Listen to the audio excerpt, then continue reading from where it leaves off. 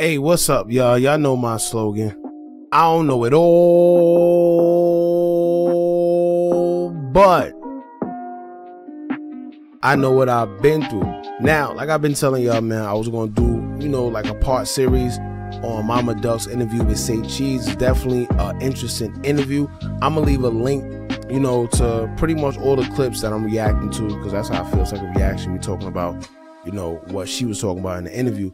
And she was dropping a lot of jewels in there, so I'm gonna leave links to a couple clips that I do reactions to, so y'all can check them out for yourselves and also validate what I'm saying or whatever the case may be. Now today, what I want to talk about, which is pretty interesting to me because I didn't know this, I guess people that's a little more closer to the situation on the FBG side of things knew it, because we all thought that Wooski was actually struck in the head. Now Mama Duck is saying that Wooski actually wasn't shot in the head like most of the ops talk about. They say Wooski got shot in the head and whatever the case may be. They like to put it in songs, all the ops, that's what they do. However, she said that that's not what happened.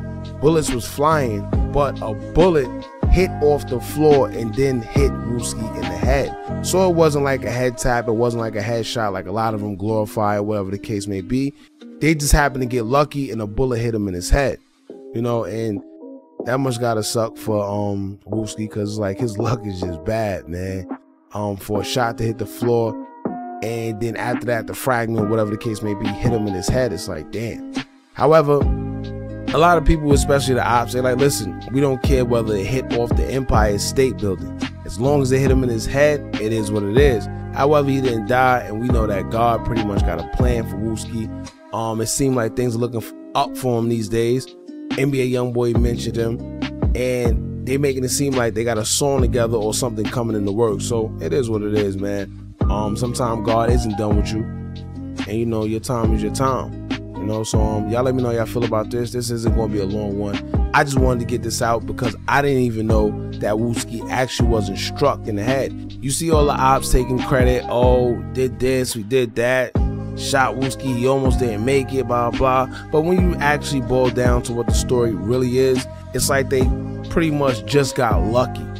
But then again, once again, if you play devil's advocate, it just says what it is. They don't care what happened, how it happened. As long as he got a head tap, it just says what it is, man. But y'all let me know how y'all feel about this, man. Did you know that Wooski wasn't really struck in his head and a bullet actually hit the floor before hitting his head? Or maybe this is just old news to you. Y'all let us know, man. Also, how y'all feel about it. The ops glorifying something that pretty much was a mistake.